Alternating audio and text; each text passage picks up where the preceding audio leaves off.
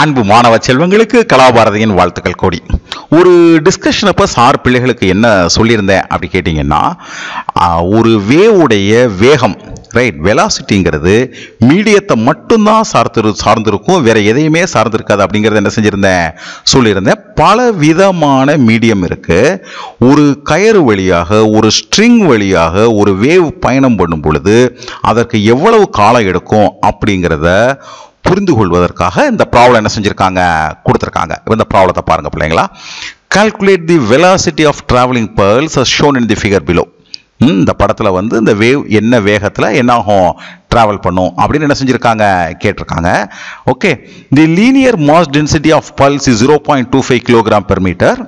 Right, இந்த கயிறு கட்டியிருக்காங்க இல்லையா, இது ஒரு மீட்டருக்கு 1/4 கிலோ இருக்கு, 0.25 kg இருக்கு ஒரு மீட்டருக்கு. Okay, further compute the time taken by the traveling pulse to cover a distance of 30 cm on the string. அப்ப 30 சென்டிமீட்டர் நீளத்தை கடப்பதற்கு எவ்வளவு டைம் ஆகும் அப்படின்னு என்ன செஞ்சிருக்காங்க இந்த ப்ராப்ளத்தில் கேட்டிருக்காங்க பிள்ளைங்களா. இதுதாங்க தமிழில் என்ன செய்யப்பட்டிருக்கு கொடுக்கப்பட்டிருக்கு. ஒரு வினாடி பாஸ் பண்ணி பிள்ளைங்க என்ன செஞ்சுக்கோங்க அதை வாசிச்சுக்கோங்க. இப்போ நம்ம ப்ராப்ளத்துக்கு என்ன செய்யலாம் உள்ள போகலாம். ரைட், ஸோ நமக்கு ஃபர்ஸ்ட் என்ன தெரியணும்னு கேட்டிங்கன்னா, வெலாசிட்டி சார் உங்களுக்கு சொன்னேன் இல்லையா, வெலாசிட்டி என்ன சொன்னேன் மீடியத்தை தான் சார்ந்திருக்கணும். இந்த இடத்துல மீடியம்ங்கிறது ஸ்ட்ரிங்கோடைய மிக மிக மிக முக்கியமான ப்ராப்பர்ட்டிங்கிறது அதில் எவ்வளவு டென்ஷன் இருக்கு. ரைட், ஒரு மீட்டருக்கு அதில் எவ்வளவு மாஸ் இருக்கு.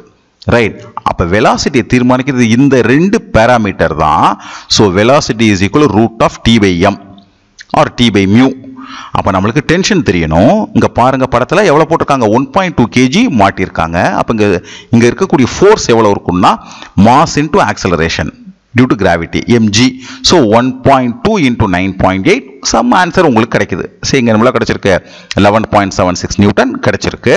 மாஸ் பெர் லென்த் கொடுத்துருக்காங்களா பாருங்க, கொடுத்துருக்காங்க 0.25 kg பெர் மீட்டர். ஸோ அதுவும் கொடுத்துருக்காங்க.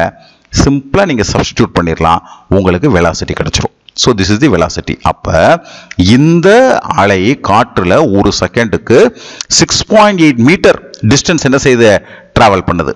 இந்த வேகத்தில் இது டிராவல் பண்ணுச்சுன்னா 30 சென்டிமீட்டர் கிராஸ் பண்ணுறதுக்கு எவ்வளவு நேரம் ஆகும் இதான் கேட்டிருக்காங்க. ஸோ நம்மளுக்கு என்ன தெரியும், velocity is equal to distance by டைம்ங்கிறது தெரியும். So time is equal to distance by velocity. Distance கொடுத்துருக்காங்க 30 சென்டிமீட்டர். இங்கே கொஞ்சம் கவனமாக இருந்துக்கோங்க பிள்ளைங்களா, அதை ப்ராப்பராக மீட்டராக மாற்றிருங்க.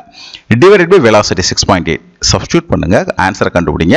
எவ்வளோ வருது 44 மில்லி செகண்ட். ஸோ சுலபமாக என்ன செஞ்சிட முடியுது, நம்மளால் செய்துவிட முடியுது அப்படிங்கிறத நீங்களே என்ன செய்வீங்க கண்ணு முன்னாடி பார்க்குறீங்க இல்லையா பிள்ளைங்களா. சந்தேகம் இருந்துச்சுன்னா கமெண்ட் பாக்ஸில் தெரியப்படுத்துங்க. சேனலுக்கு சப்ஸ்கிரைப் பண்ணுங்க பிள்ளைங்களா. உங்கள் அனைவருக்கும் கலாபாரதியின் அன்பு வாழ்த்துக்கள்.